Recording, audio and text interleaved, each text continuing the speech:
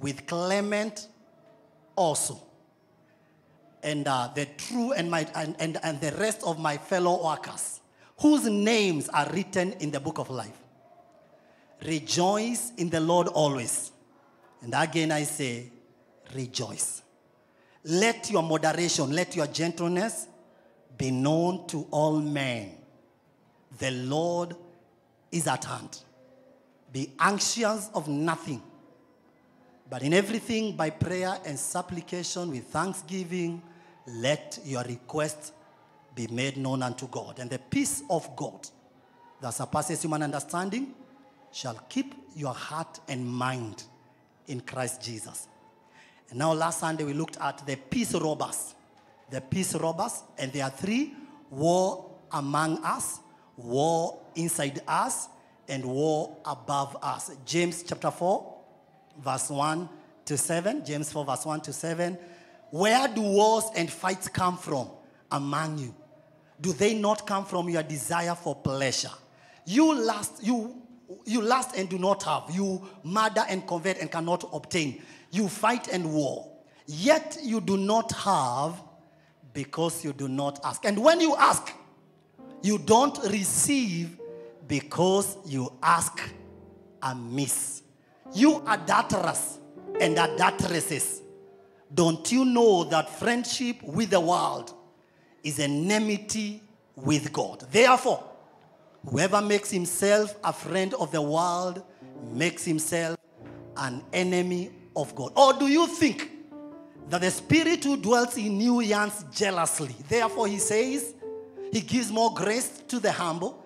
Therefore, he says, he resists the proud, and gives grace to the humble. Therefore, submit to God, resist the devil, and he's going to flee from you. Verse 8, cleanse your hands, you sinners, and purify your hearts, you double-minded, and draw near to God. Amen. So today we look at the last one, and the last one is, we are titling it, The Prince of Peace. The Prince of Peace, Isaiah chapter 9, verse 6 and 7. Isaiah 9, verse 6 and verse 7. The Prince of Peace. The Prince of Peace. This scripture, mostly we use it for Christmas. So it says, Isaiah 9, verse 6, for unto us a child is born, unto us a son is given, and the government will be upon his shoulder, and his name will be called Wonderful, Counselor, Mighty God, Everlasting Father, Prince of Peace. Of the increase of his government and peace, there will be no end, upon the throne of David and over his kingdom, to order it and establish it with judgment and justice from that time forward, even forever. The zeal of the Lord of hosts will perform this. The zeal of the Lord of hosts will perform this. Amen. The Prince of Peace. It finishes by saying, the zeal of the Lord of hosts will perform this. So, in other words, it is a done deal. This will happen. You like it or not, this is going to happen because the Lord will perform it. Now, the United Nations was started immediately after Second World War. Initially, it was called the League of Nations. Then it was changed to United Nations. The purpose, the goal of United Nations is to end world war and to see or to establish peace in the world.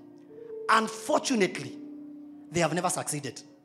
They have miserably failed, because there is no time, there is no year that the world was in total peace, that the world was in perfect peace.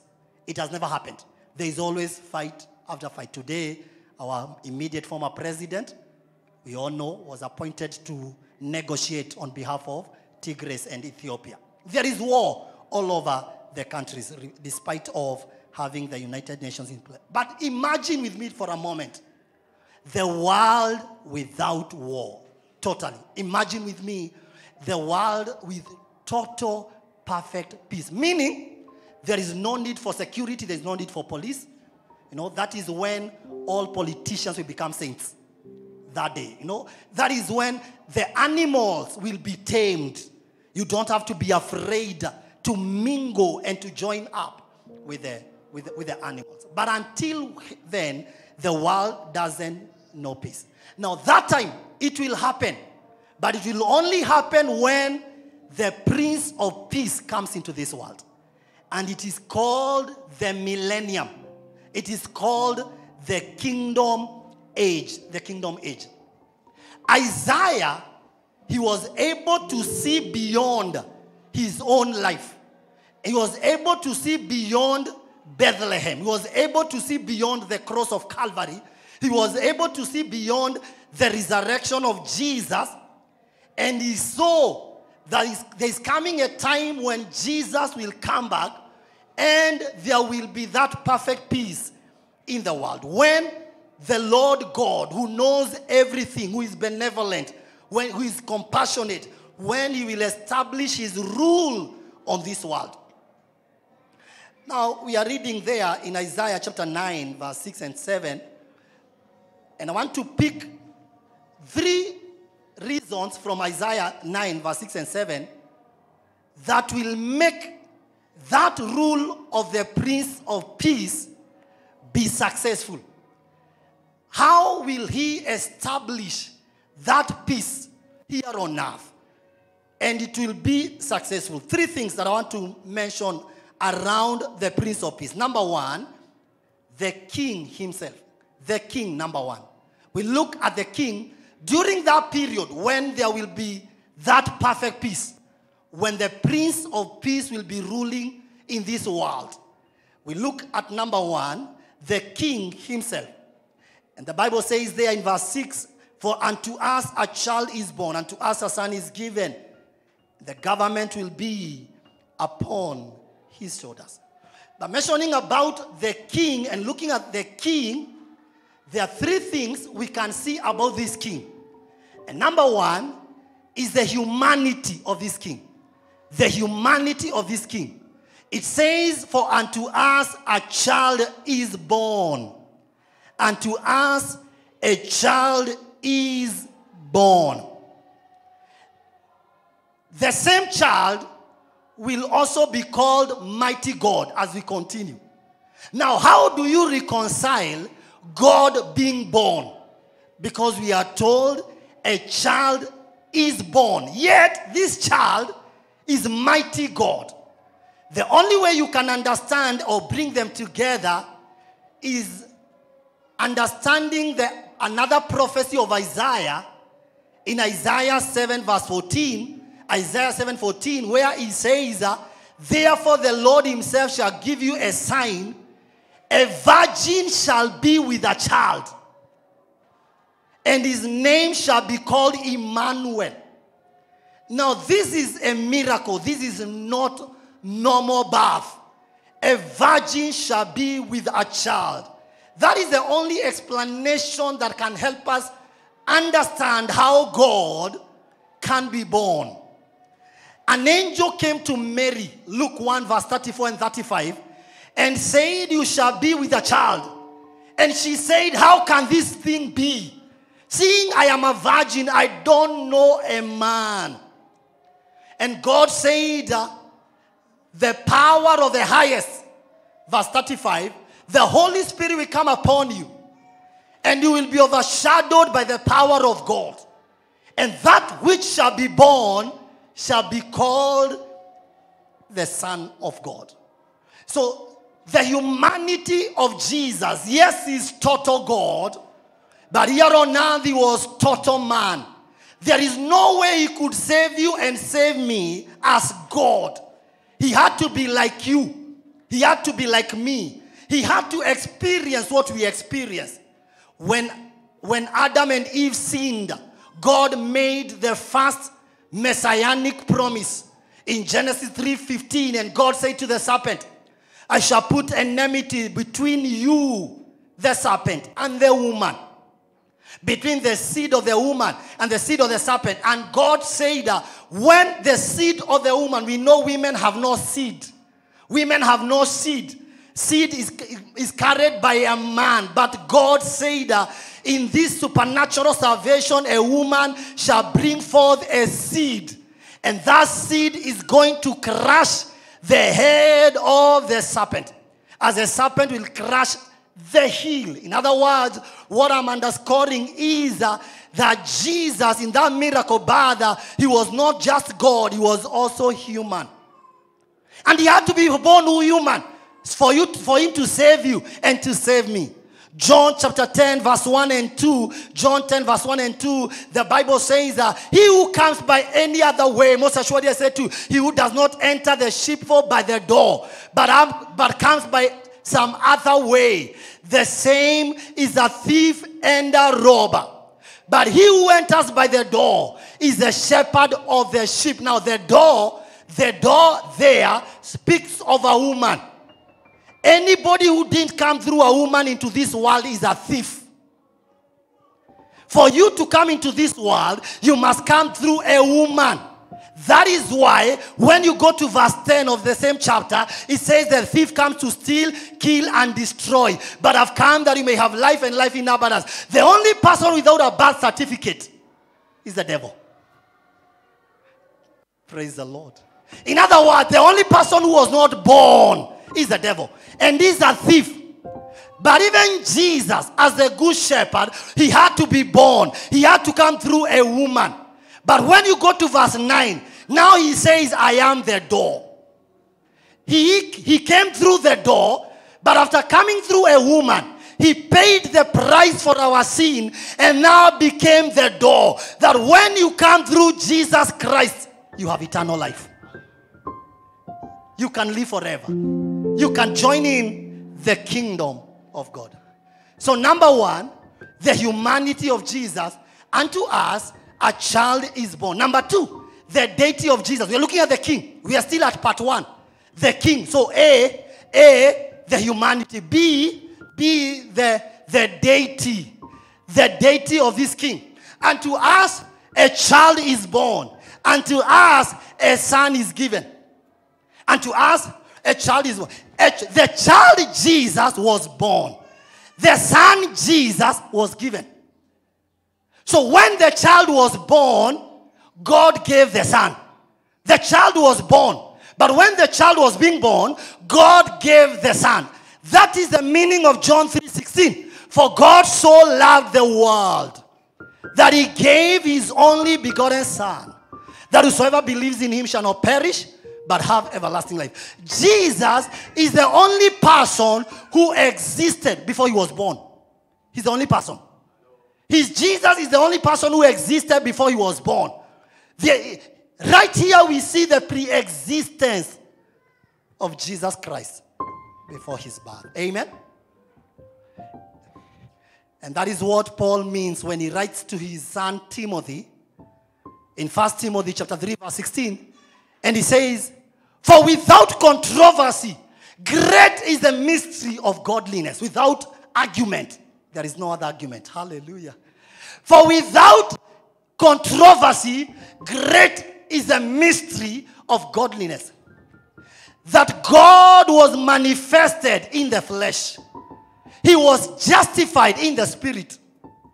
He was seen by angels. He was preached among the Gentiles. He was believed in the world. And he was received into glory. The full gospel.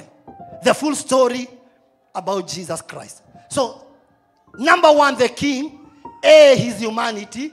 B, his deity. C, his sovereignty. C, his sovereignty about this king. And to us a child is born, humanity. And to us a son is given, deity. And the government shall be upon his shoulders. The government shall be upon his shoulders. When the Prince of Peace comes, when King Jesus comes, he shall rule. And the government shall be upon his shoulders. And he's going to rule forever. You cannot impeach him. If you don't like his rule, You cannot vote him out. You can't. He has no term limit. If you don't like him, you can't say in the next elections I will not vote for him. The government shall be upon his shoulders. Now, upon his shoulders, it means that him as the king and as the Lord, he shall bear the burden. He shall bear the weight. In ancient days, the kings, they would bear the burdens of the nation. And that is why they would wear those heavy robes, as a symbol that they are bearing the burden of the nation. It's unfortunate that today we have leaders who put burdens on people. The Bible kind of leadership is you take the burden off the people and you pick it upon yourself. A story is told of a certain king in his rule twice in a year, he would remove his royal clothes and he would mingle with the other peasants, with other poor people. He would remove his clothes, he would go to the slums, he would go to people, common people, and live with them for some time. Now, he would be warned, he would be told that is a security issue. It's a security threat. But his argument was, I can never know how these people are living unless I live among them. Exactly what Jesus did. In Philippians chapter 2, verse 5 to verse 8, the Bible says, let this mind be in you, which was also in Christ Jesus, who being in the form of God, did not consider it robbery to be equal with God, but made himself of no reputation, taking upon himself the form of a servant, and being found as a servant, he humbled himself and became obedient to death, even the death of the cross. Theologically, it's called kenosis. Kenosis means he emptied himself. For Jesus to come into this world, he had to put aside his God, the glories of God, and became like you and me. And that is why in verse 9 and verse 10, therefore God also has highly exalted him and given him a name that is above every other name, that at the name of Jesus every knee should bow, of things in heaven, things on earth, things under the earth, and every tongue should confess that Jesus is Lord, to the glory of God the Father. Because he lived among us, he's become the King of kings and the Lord of lords. He is sovereign. He is worthy of ruler. He is worthy of reign. Amen. Number two. So number one, the king. Number two, the king's name. Number two, the king's name. And to us a child is born, and to us a son is given, and the government shall be upon his shoulders. His name shall be Wonderful Counselor, Mighty God, Everlasting Father, the Prince of Peace. Now we are given the names of this king, 4 of them. Some versions give 5. Like my version gives 5. But originally there is no comma between wonderful and counselor. There is no comma. Wonderful, it's an adjective. It's an adjective of that counselor. It's a description of that counselor. So, his name, now the name given to him is not the name to call him. For example, just to call him Chris so that you can get his attention. No. It's a description of his characteristics. It's the explanation, the description of his nature. The name of his king. His name shall be called Wonderful Counselor. Wonderful Counselor. Meaning that he shall say the right things. It means that his counsel is a wonder. When he gives you counsel, it is a wonder. Anybody can give counseling. Anybody can give his or her opinion. But not everybody can give wonderful opinion. Not everybody can give wonderful counsel. But this Jesus, the Prince of Peace, his name shall be called Wonderful Counselor. They said of him in Matthew 7 verse 28 and verse 29, Matthew 7 verse 28 and verse 29, they said, and it came to pass, when Jesus had ended these sayings, the people were amazed, for he taught them not as the scribes, not as the Pharisees. His authority, the way he spoke, the way he would give his wisdom, the way he would give his counsel, it was not like the scribes, the teachers of the law in those days. At another time they said in John chapter 7, they said, no man speaks like this man. When he speaks, his wisdom transcends every human wisdom. His wisdom supersedes the wisdom of the people of this world. He's a wonderful counselor. I pray that we who are in leadership, whether it is in the house or in the office or out there, that we shall seek God for wisdom. That we shall consult the Bible, because Jesus is the wonderful counselor. Number two, number B, A, wonderful counselor. A, wonderful counselor. B of his name, mighty God. Mighty God. The name of this king is wonderful counselor. He gives counsel that is great. Number two, he is mighty God. He is mighty God. In other words, this Jesus, he doesn't just tell you the right things to do. He doesn't just tell you good things to do. He doesn't just give you wonderful counsel. After he has told you what to do, he gives you the power to do the right things. He is mighty God. He is wonderful counselor, but also mighty God. That is what makes Christianity different from every other religion. Other religions, the Buddha, Muhammad, or other religions, they will tell you how to live. They will tell you the nice things you need to do. But they will never give you the power to do those right things. But Jesus said to his followers in Acts 1 verse 8, Acts 1 verse 8, Jesus said to his followers, don't leave Jerusalem, but wait until you are filled with the Holy Spirit. Then you shall receive power. You shall receive power to be my representative. You shall receive power to carry out the work that I have begun. So he's mighty God. Wonderful counselor, number one. Mighty God. Number three, everlasting Father. This Prince of Peace, he is everlasting Father. Now, everlasting Father, it doesn't mean that is God the Father. There is a difference. There is a difference between everlasting Father and God the Father. Jesus is the second person of the Trinity. The Holy Spirit is the third. The Father is the first person of the Trinity. But the idea, when the Bible says everlasting Father, the idea is that he will rule as a father. He will rule with paternity. He will be a patriarch. He will be like a father. In his way of rule and reigning, in the millennium, when there shall be perfect peace, he shall rule as a father. That's the idea. You know, there's a theology. There's a theology. It's called modalism.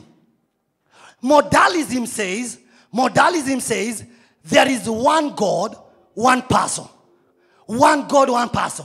We in Christianity, we believe in the Trinity. That there is one God in three persons. Modalism says there is one God, one person, so that this one God, at times he can show forth as a Father, other times he can show forth as a Son, other times he can show forth as a Holy Spirit. But it is one person. We believe in three persons. There is God the Holy Spirit, God the Son, and God the Father. So Jesus as everlasting Father, it means he will love us as a Father. Psalm 103 verse 13 and 14. Psalm 103 verse 13 and 14. The Bible says he knows our frame. Psalm 103. As a father pities his children, so the Lord pities those who fear him. Because he knows our frame. He knows we are made of dust. So he loves you as an everlasting Father. Number 4, the Prince of Peace. Number 4, the names of the King. The names of the King: Wonderful Counselor, Mighty God, Everlasting Father. His name shall be called the Prince of Peace. Amen. The Prince of Peace. In other words, when he comes, there shall be perfect peace. There shall be total peace. I know today the question would be, when angels appeared after Jesus was born, this is what they announced. Glory to God in the heavens. Luke chapter 2 verse 14. When Jesus was born, angels announced to the shepherds, glory to God in the highest. Goodwill and peace toward men. Goodwill and peace toward men. The coming of Jesus meant peace toward men. It meant peace to you. Hallelujah. Tell your neighbor, peace to you. The coming of Jesus meant glory to God in the highest, goodwill toward men, and peace to all men. The problem is, now it has been 2,000 years, and there is no peace in the world.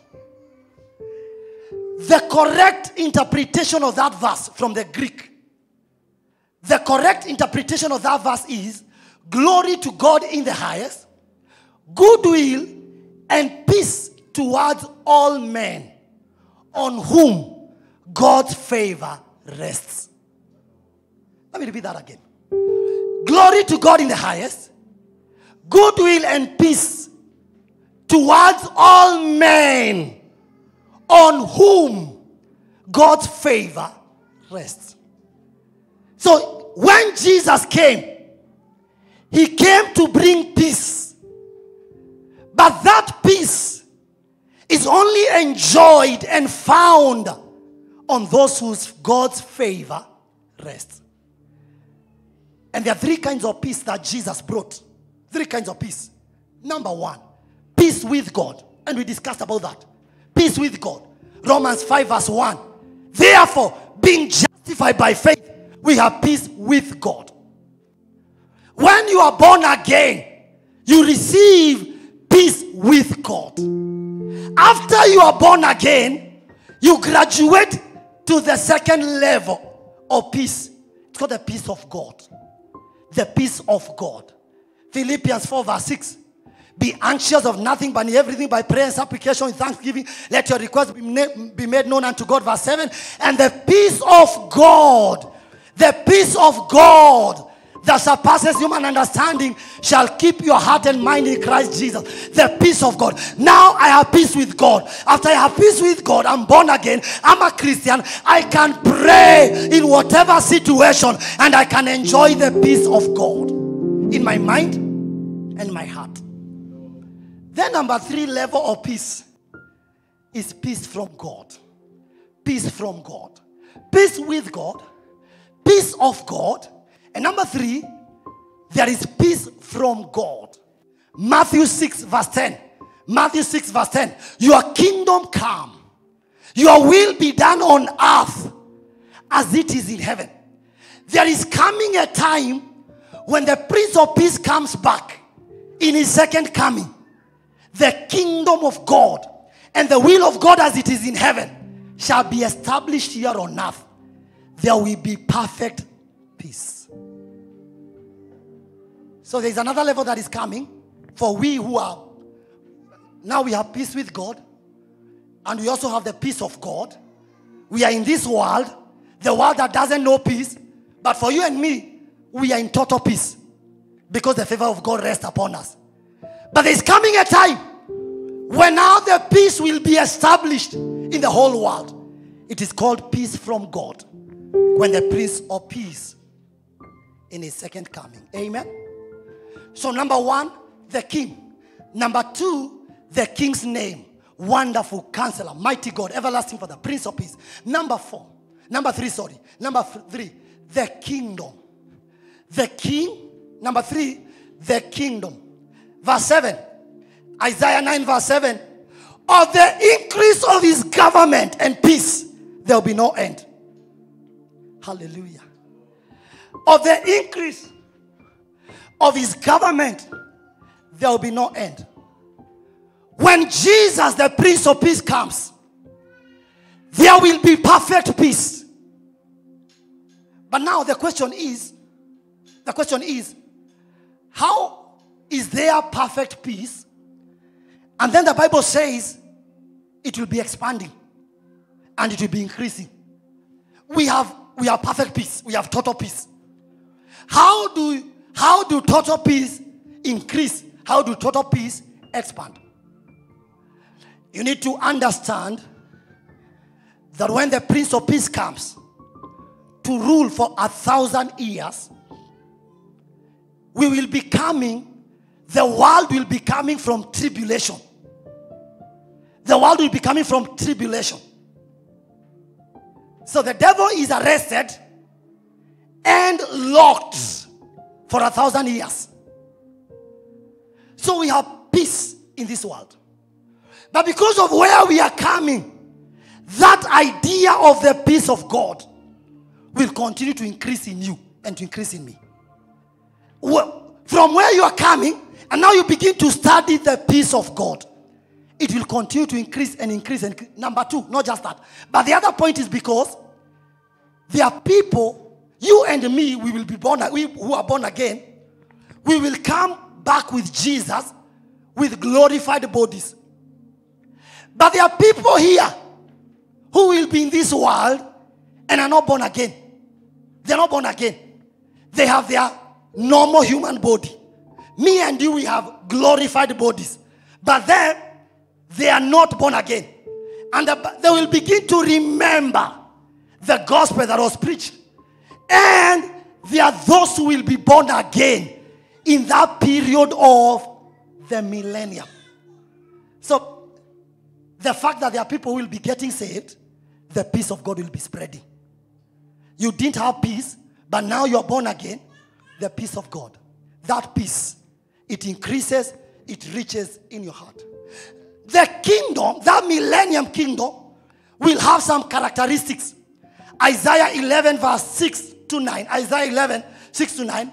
We are told this how it shall be, that kingdom. Animals will be tamed. Animals will be tamed. Amen. A wolf will lie down with a lamb. A leopard with a goat. A calf with a young lion. A young child will be playing with a snake. Animals will be tamed. Today, if you visit animals, you make sure that they are on that side and you're on this side. You don't risk to mingle with them. But a time is coming when the Prince of Peace comes into this world, animals will be tamed. Amen. The environment will be perfect. Isaiah 35 verse 1, verse 2 and verse 6. Isaiah 35 verse 1 and 2 and 6. The Bible says, the wilderness and the wasteland shall be glad for them, and the desert shall rejoice and blossom as the rose. Verse 2. It shall blossom abundantly and rejoice, even with joy and singing. The glory of Lebanon shall be given to it, the excellence of Carmel and Sharon. They shall see the glory of the Lord, the excellency of our God. Verse 6. Then the lame shall leap like a deer, and the tongue of the dumb shall sing, for water shall burst forth in the wilderness and streams in the desert. In other words, there shall be a recreation during the millennium. Nature shall celebrate the coming of the Prince of Peace. Amen. Hallelujah. The third thing with this kingdom, when the Prince of Peace comes, there will be human longevity. There will be the lifespan. The lifespan of human lifespan will increase.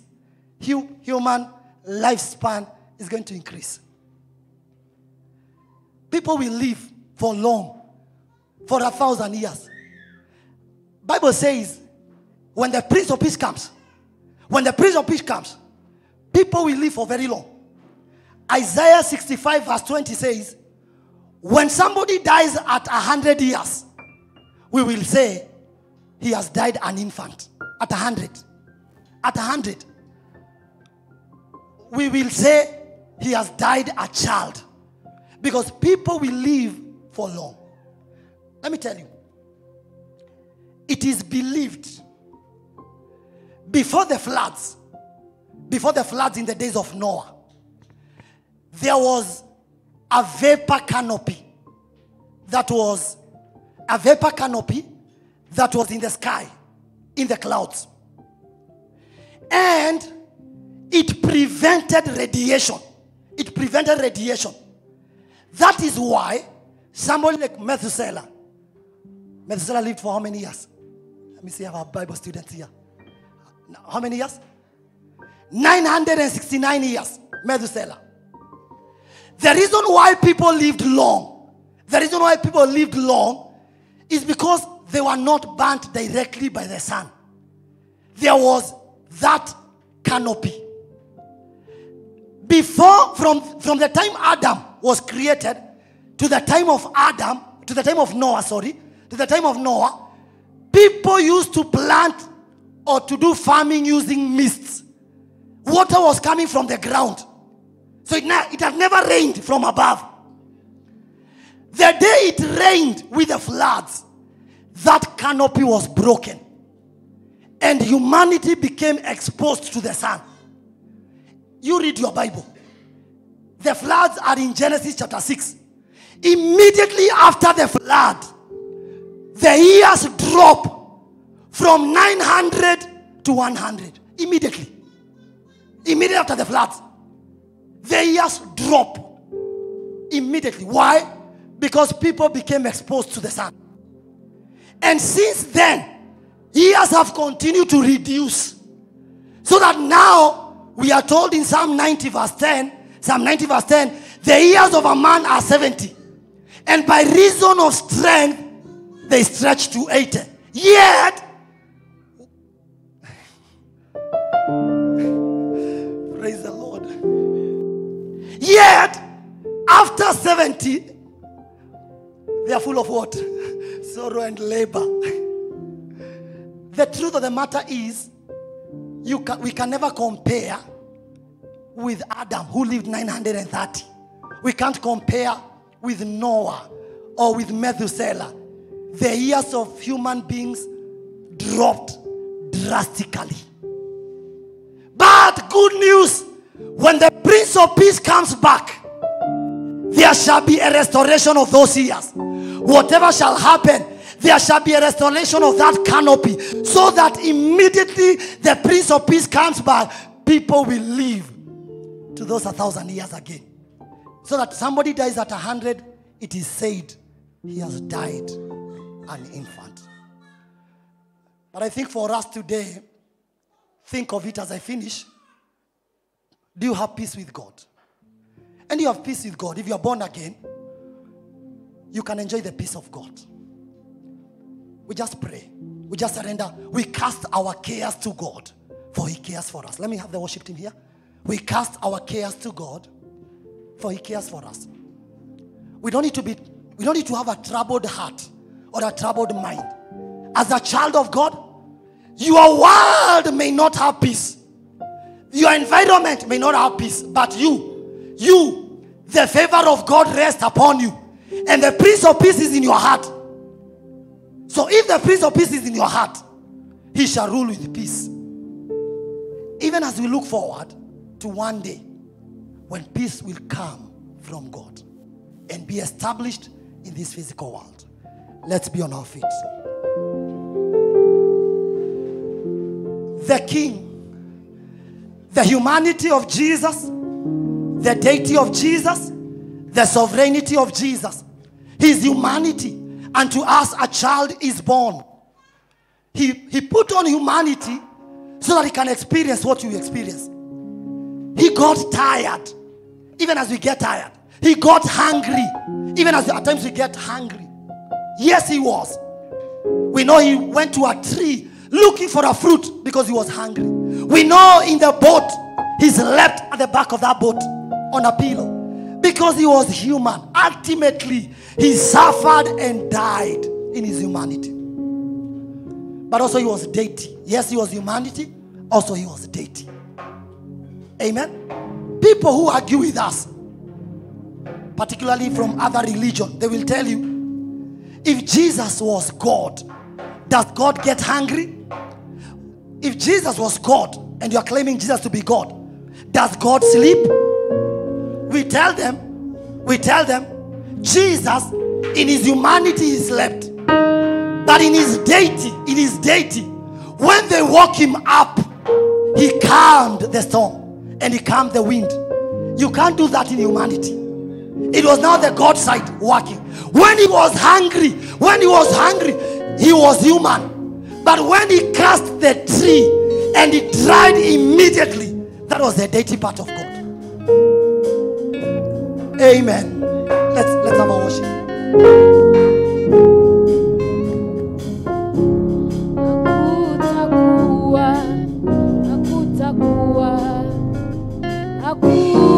Hakutakuwepo wa kuabudiwa, ni wewe pekee.